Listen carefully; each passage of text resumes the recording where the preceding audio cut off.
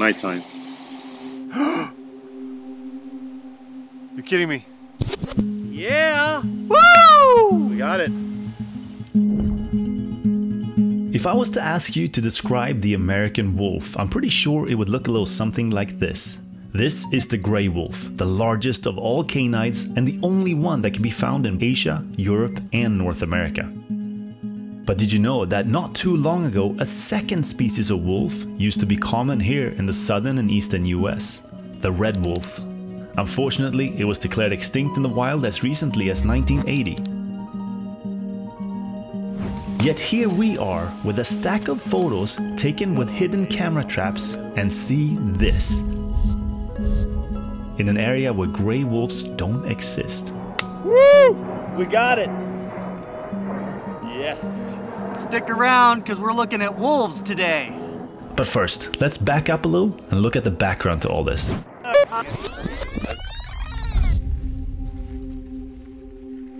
This is Chris Lasher. He's the coordinator for the Association of Zoos and Aquariums Species Survival Plan for these red wolves, and he works here at the North Carolina Zoo, one of the few places where some of the remaining red wolves kept under human care can still be seen. The history of the American red wolf really stems back to when Europeans came over to this part of the country and settled the eastern part of what is now the United States. Anytime a red wolf was found, it was hunted. In fact, when our government was formed, a long time ago obviously, but they put bounties on red wolves and were paying people to go out and kill this animal. And red wolves used to be very abundant from Pennsylvania down through Florida and as far as Louisiana and eastern Texas.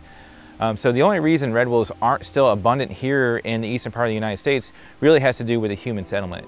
In a last effort to save the species, biologists came in and captured all the remaining 17 animals they could find and ultimately declared the species extinct in the wild in 1980.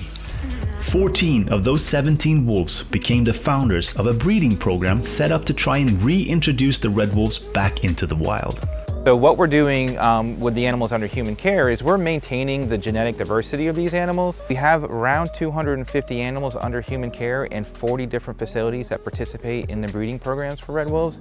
And what we call that population is the assurance population to make sure this animal doesn't go extinct. In 1987, the first 4 pairs of red wolves were reintroduced to the wild in Alligator River National Wildlife Refuge in eastern North Carolina. We knew our chances to actually see one in the wild were going to be very low. These animals are extremely elusive. So instead, we were given coordinates to a set of camera traps put out by a friend Roland Case at the North Carolina Museum of Natural Sciences. Found it! Number 1. 2. Number 3. Number 4. Number 5. Number 6. 7. Right, number 8. Number 9. This is number 10. Golden ticket. Well, we'll see.